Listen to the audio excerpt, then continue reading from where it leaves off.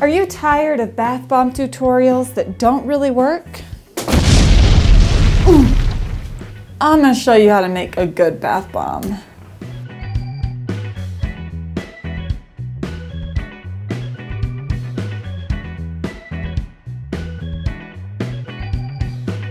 All right, you guys, I'm so excited. It's time for another DIY, and this one is bath bombs. I was inspired by the Lush bath bombs when I went there a little while ago, and I fell in love, and I was like, how do I have this addiction and afford to live? So instead of $6 a bomb, we got it down to $1.24. So in the description below, there's going to be a list of everything I bought, how much I paid for it, and the quantities you wouldn't need to buy if you want to make 30 bath bombs. So I would have spent $180 on these 30 bath bombs if I bought them from Lush, and I'm spending $37. So that's a huge savings. All right, let's get started. In a large bowl, mix 2 cups of baking soda, 1 cup of cornstarch, and 1 cup of Epsom salt.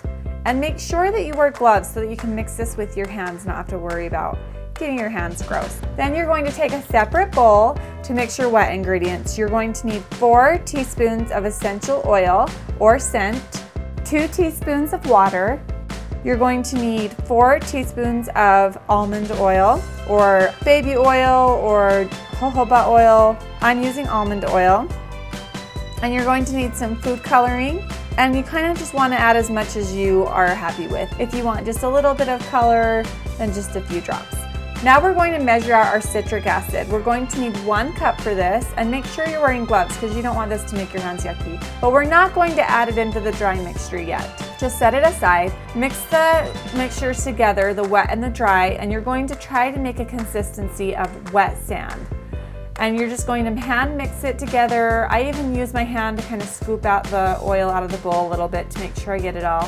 And you can tell when it's completely mixed because the color's even and it starts to hold together when you squish it in your hand.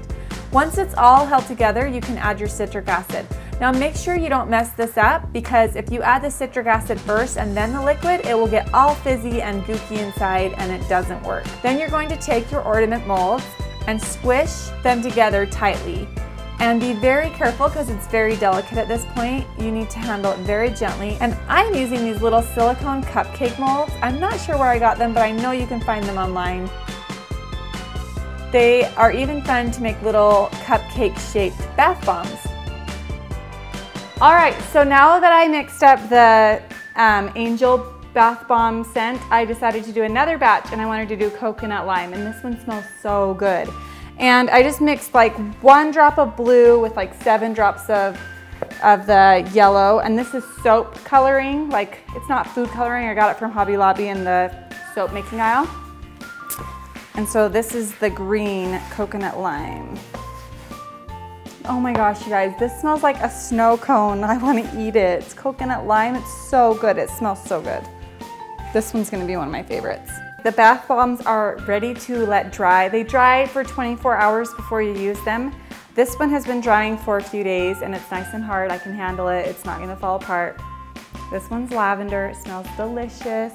I'm so excited about this, you guys. I've been using them for a couple weeks since I started researching how to do this. Most of this you can just find at Walmart or Hobby Lobby, so that's really exciting. These are so simple to make.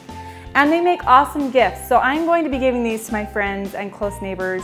So instead of $6, $1.24 for this. So that is an awesome deal. All right, you guys, thank you so much for watching. I hope you enjoyed this DIY. Make sure you give it a thumbs up for saving money and enjoy your bubble baths with your awesome bomb. And let me know what you guys think in the comments below. We'll see you guys next time. Bye. That was not what I was expecting.